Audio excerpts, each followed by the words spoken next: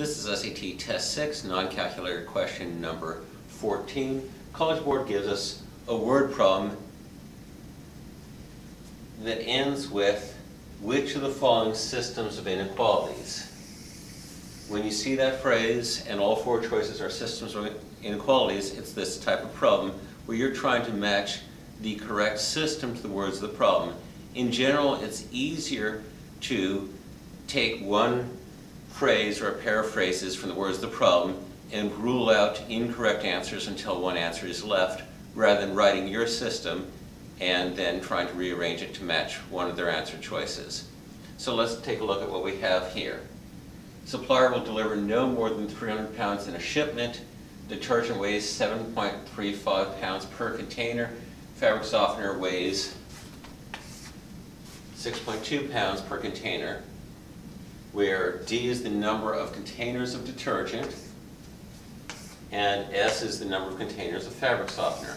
So the total weight of a shipment would be the weight of detergent times the number of detergent is 7.35 D, plus the weight of fabric softener times the number of fabric softener, which is 6.2 S.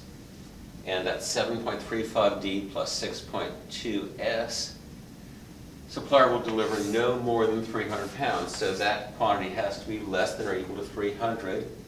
And all four choices have less than or equal to 300, but only choices A and B are 7.35 D plus 6.2 S.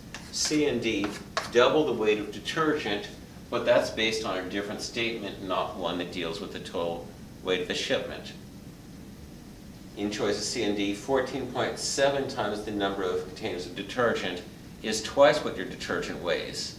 And that incorporates the statement that we're about to address, but that statement should not be incorporated for weight because D is the number of containers, not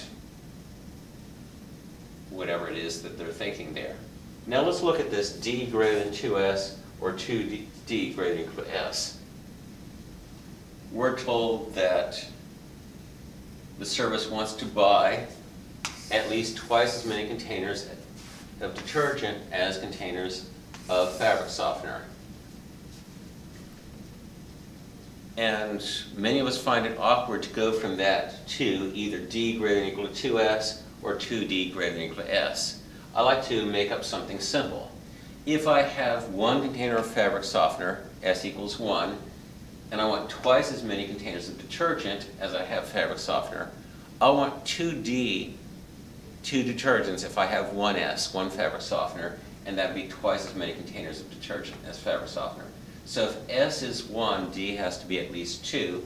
That would be choice A and not choice B. Or if I were over here, when S is 1, D would be at least 2, that would be C and not D. But I already ruled out choice C because of the first equation. So the only answer choice that matches those parts of the question is choice A. That would be the correct choice in this problem. College Board typically asks 6 systems of equations problems, and one of them will be either writing a system of equations or a system of inequalities from a word problem. Come back soon for my next math video. With math, there's always more.